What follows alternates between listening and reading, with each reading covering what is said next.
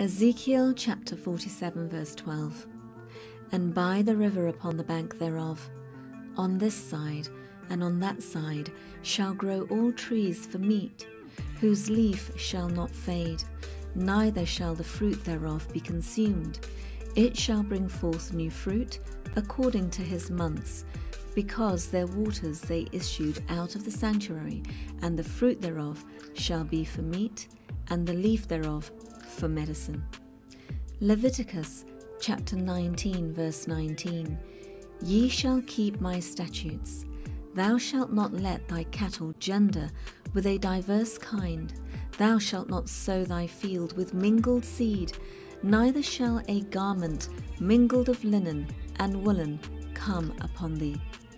Matthew chapter 15 verse 13. But he answered and said, Every plant which my heavenly Father hath not planted shall be rooted up. Matthew chapter 7 verse 19. Every tree that bringeth not forth good fruit is hewn down and cast into the fire. Genesis chapter 6. And God looked upon the earth, and behold, it was corrupt, for all flesh had corrupted his way upon the earth.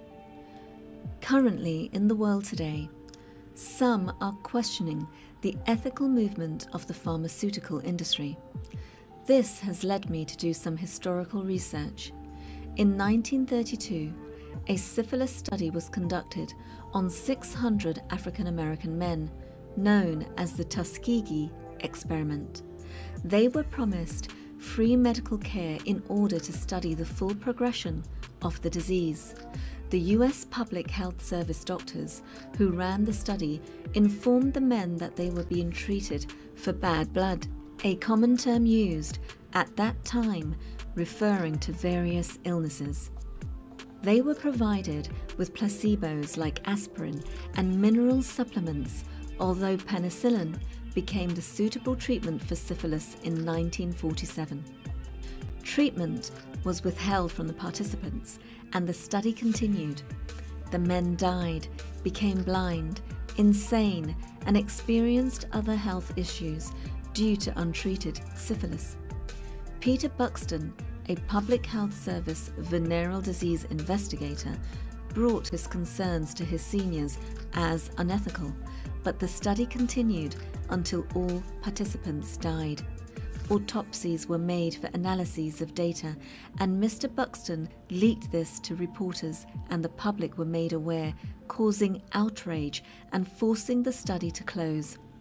28 participants died from syphilis, 100 died from related complications, around 40 spouses were diagnosed with the disease, passing on to 19 children at birth.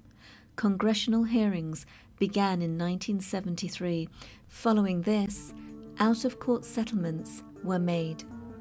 Understandably, many African Americans developed mistrust of the public health officials and vaccines, which has led me to believe that we too should question what ingredients are in vaccines and their efficacy, as anyone taking them should be made aware of the possible long-term side effects, if any, and that there should be relevant information provided along with informed consent.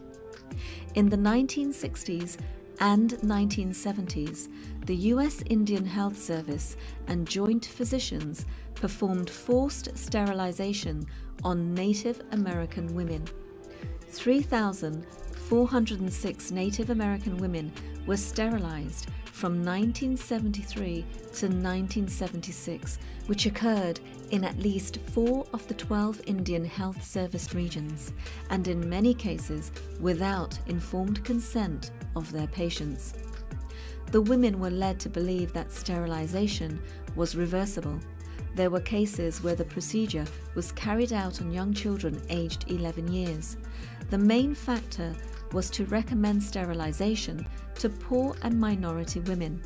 This included Puerto Ricans, African Americans, and Chicanos, although they had not recommended this to wealthier Caucasian patients.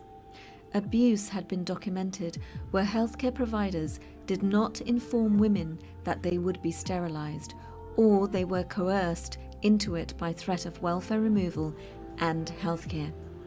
Investigations by the General Accountability Office began in 1976, which found that 4 Indian Health Service areas did not adhere to Indian Health Service policies regulating consent to sterilisation.